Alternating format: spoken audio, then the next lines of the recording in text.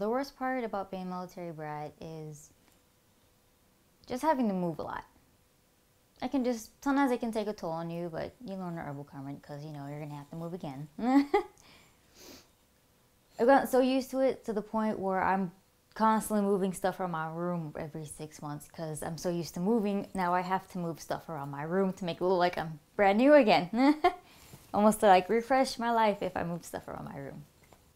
Trying to make new friends can be difficult depending on the place. Friends I've gotten used to leaving, but a majority of the class had already gone to college and left.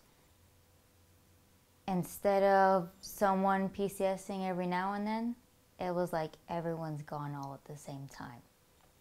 It was a little bit of a shock when you wake up and you're like, I have no friends today. But I think family is the hardest to leave.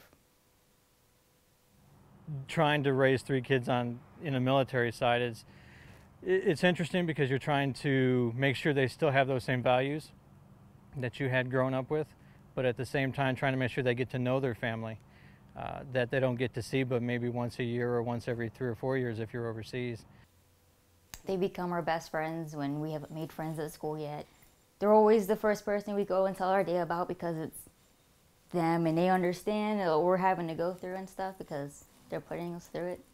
I mean, it's hard as a parent to say, yeah, your 19-year-old is ready to run out into the world because, especially with her being my first, to say, yeah, take her. It's hard to do that, but I think she's ready. I mean, we've tried to give her everything we could to get her ready for it, prepare her for it. So I think it's time for her to give that a shot.